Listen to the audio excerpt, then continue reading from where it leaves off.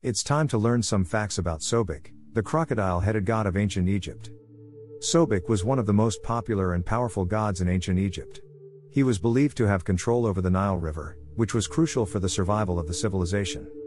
Sobek was often depicted as a fierce crocodile, but he was also associated with fertility and rebirth.